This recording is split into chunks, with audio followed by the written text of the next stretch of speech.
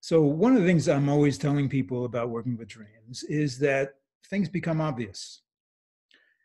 The decision process really goes away, where you have to sit down and weigh up this and that and all these things. When you work with your dreams, they inform you in a way that makes things obvious. So I want to unpack that a bit, but probably the best way to do that is to start off with a dream. And this dream that I'm going to read to you in a minute is from a guy who is in his 50s, in what we used to call the wheelhouse of his career, in the sense that he's achieved a certain level and financially he's quite well off, and he's absolutely miserable. Um, and early on in the process of working, he had this dream.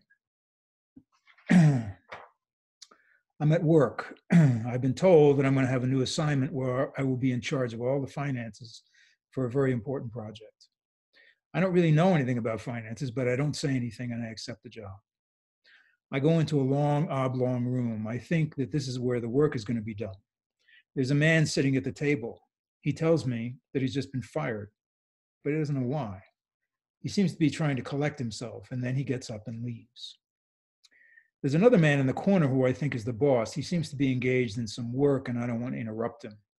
Another man comes in the room and goes over to him, and my sense is that he's suggesting that they do something that is unethical or illegal. The man who is the boss shrugs and goes back to work, and the other man leaves. I become aware that if I keep my head down and just do the finances in a way that doesn't say much of anything, I might not only survive, but I might even rise in the organization. And then I realize that I have no interest in that. I just want to leave the room too. Okay. Kind of obvious, right? What's happening is that his heart or his imagination is informing his head about a conclusion that he logically came to, that he understood how he felt and kind of came to this conclusion. But when you tell yourself through your dreams, it becomes pretty much inescapable. But what we have to notice is about this dream is that it doesn't tell him where he's going or what he's going to do. It just tells him what he's not going to do. And we often start there, right? We start from, I don't want this. This sucks, right? And there's a lot of sort of galvanizing that goes on around that. And usually what happens in the dream world is we start to get hints. We start to get hints about the direction that would be more fulfilling. And often those hints do not come in any logical form. The initial thing that happens is it becomes increasingly difficult to betray yourself. In other words, it becomes increasingly difficult to sort of go to work, collect a big paycheck, sit in the office with the title, and I have nothing against any of that if it works for you, if that's the thing in your life that you need to be doing. But when it isn't, it becomes more and more intolerable. So what do you do? Well, things become obvious when you trust yourself. Now, that's a hackneyed phrase, right? We've all heard about that. Trust yourself. We have to look at the idea of trust in our society today. There is virtually none. We don't trust much of anything. We don't trust medicine. There are people who have a position about vaccines. There are other people who have a position about Western medicine, the judicial system. We could go on and on and on. But increasingly, there are all kinds of parties out there that are demonstrating information and sharing information that causes us to mistrust pretty much everything. That's this trust, okay? That's this idea that we're trying to figure out something that cannot be figured out. The only thing you can do is experience who you are. Okay. A way to think about this is a 24-hour period in your life. You're awake and you go to sleep. Now, when you're awake, your ego is in charge and you can navigate your life. You can even make some things happen, as we say, right? You can behave in a way that you will know that will result in a certain behavior or a certain result. When you go to sleep, dreams happen to you. You don't have any control. You've given that up in the service of your imagination. Now your imagination is in charge. And your imagination is showing you 9 times out of 10 a belief system that isn't working for you. And it will show it to you over and over and over to the point where you will just feel like, why am I having this dream again? I got it. You don't quite have it yet. And that's why you keep getting these dreams that have the same kind of message in them. But the idea here that is important to understand is that dreams happen to you. Okay? So you go through this sort of yin and yang experience every single day of your life. This idea that you will trust in something you don't understand. And the whole process of dreaming the obvious, of understanding what is obvious for you, is allowing that dialogue to take place. Now, we have been driven a little bit crazy in our culture, and I've talked about this before, where the dream becomes the thing. Oh, I dreamt this and therefore blah, blah. No, no, no, no. You want a conversation between the two, okay? You want your dream world to inform your cognitive world. And in your cognitive world, you want to go out and get some experience that then feeds back into your dream world. They are not separate entities. They are part of your experience altogether. So the obvious sometimes is not so pleasant. The obvious forces you to look at an identity that you have that may not serve you anymore. And now I want to spend a minute or two on this idea of letting go, because that's another idea that is out there in the culture that sometimes gets a little bit half-baked, okay?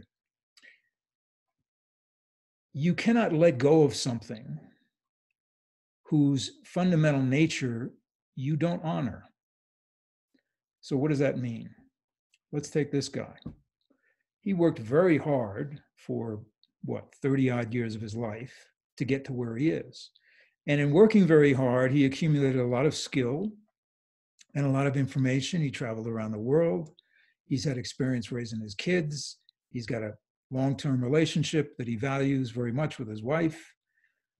So all of those experiences got him to this place where he's sitting down and telling me his dreams, right? And to pretend that, oh, he's just in the moment now and that's all that matters and he's going to let go of all that stuff doesn't make any sense. It's not true. And I think one of the things that happens is we don't honor what got us here, okay? It's like we forget the people, that got us here. And just because that structure or that way of thinking doesn't serve us anymore doesn't mean that we reject all of it, okay? We understand ourselves in the context of how we got to where we are. That's really critical. Because if you just reject everything and decide, okay, from now on, I'm going to be this other person, it's not going to work. It's not going to work at all. The only way things become obvious is when they're based on the experience that you've already had in your life. And I can certainly tell you 6 dozen stories about how that's happened to me, and you can tell your stories to me, because that's how we learn. That's how we become more of who we are. So, one of the things that happens when you start to pay attention to this experience that you have every day of your life, you may not remember them every night, but let's say you remember your dreams 2, 3, 4 times a week, okay? That's part of a dialogue that's going on. Once you start that dialogue, you're in. It becomes very difficult to stop. And that's what's interesting about my practice. Every now and then I will come across somebody, we'll do an initial 6-week intensive, which is a whole other conversation. But the idea there is to really surface the kind of thing that I illustrated in this dream, right? Every now and then somebody will go through that and they go, yep, okay, I see that. And yeah, I think I'm going to stop.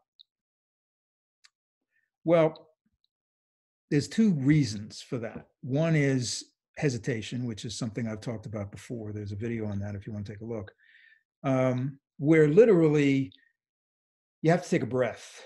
You have to kind of orient yourself and you have to look at the infrastructure you've already built, okay?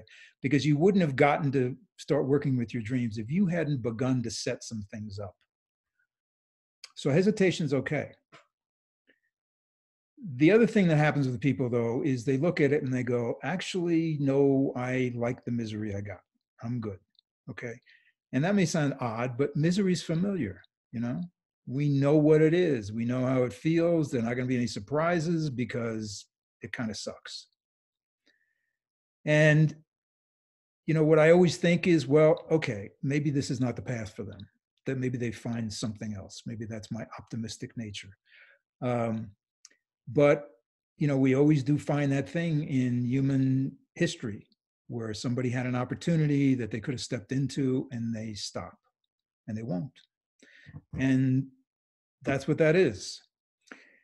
If you do step into it, what you are signing up for is an understanding that there's going to be a dance, that you are going to be constantly in a state of understanding something from your heart and manifesting it through your head, and then understanding it through your heart, and then understanding it in your gut, and then understanding it in your head again.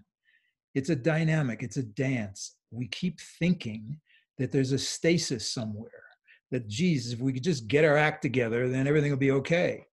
No, the whole point is the act is an actor in a play. You're acting. It's not a stasis situation. One last thing. How do you know how to trust? How do you know how to trust yourself? Okay. Well, one way could be this. I'm convinced that all I really do in my work is remind people of what they already know. That's what I do. I remind you. You already know this. And there's a value in that, in the sense that I'm a witness. I'm another human being, and I hear you and I listen to you and I say back to you, well, this is what you're saying, right? So in being reminded, that can give you confidence and trust in who you are. If what I feed back to you doesn't remind you of anything, I'm the wrong guy. I'm not the guys you should be talking to. Okay. And I think that's like the third thing I want to say, is that many times, in order to try to achieve what I'm calling the obvious, we sign up for somebody else's stuff. Okay. We do it all the time. If we have a religious affiliation, we have political affiliation, we have a philosophical affiliation, we're usually saying, yeah, well, I read that guy and that guy's stuff, or that woman's stuff, that made sense. And so that's good with me.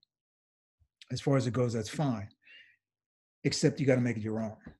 Except all they're doing is reminding you. That's why you have an affinity to them. When you refuse to understand that you're being reminded, when you want to give all your sovereignty to someone else, that's when you're stuck with making decisions again, because you have no internal guidance system. So, went around the block a couple of times in this talk, but I think the thing I want you to leave you with is, there is a sense that you have when you know you are pursuing what you need to do. Okay. And the doing doesn't come out of some calculation up here. The doing comes out of what you begin to feel is very obvious, sometimes very painful, but very obvious. So that's what I wish for you this week, that you come across the obvious.